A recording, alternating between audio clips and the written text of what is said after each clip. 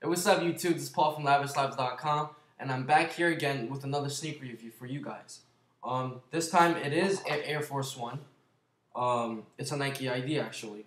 This is before the Bespokes came out, and what I try to do with this is to put the color scheme on the LeBron 3's Oilers player exclusive, and I just love the color and the color combination. I just love that, so I just want to implicate that on the Air Force One. So here it goes. This is my Air Force One Nike ID, done at 21 Mercer. Thank you. So check this out. I used 3 different materials.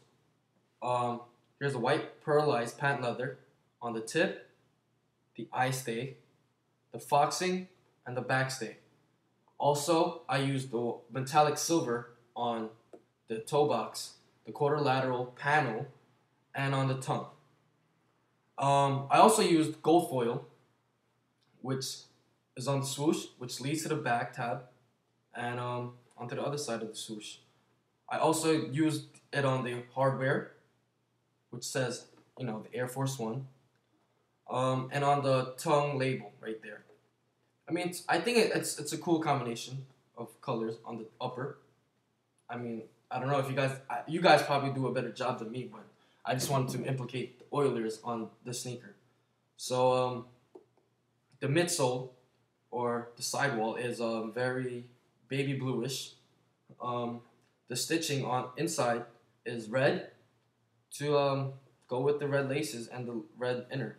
The Air logo on the midsole is red, and I have a sticky gum sole on the bottom. I mean, I really like the shoe. I really do. I wear it a lot, so I'm proud of this. Because, I mean, it is my own design. I also got the certificate of authenticity, which comes in the box. The extra laces are baby blue. And it also came with a, I guess a keychain. I don't know what to call this, but it says Mr. LavishLivez. I would prefer to say Lavish Lives, but whatever, it's cool. Yeah, so this is how it looks like if it's baby blue. If I use it, I mean, it's cool. I like the sneaker. I enjoy it too. I don't know if you can see it, but that's how the tag looks like. It says Nike ID inside, which is cool. I mean, I like it. It did take about 3 weeks to make though, so I mean, I guess it was worth it waiting.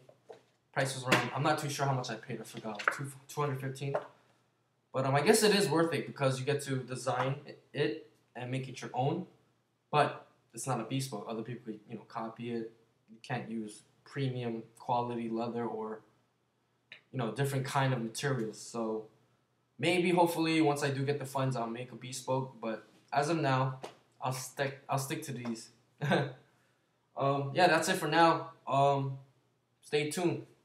Peace.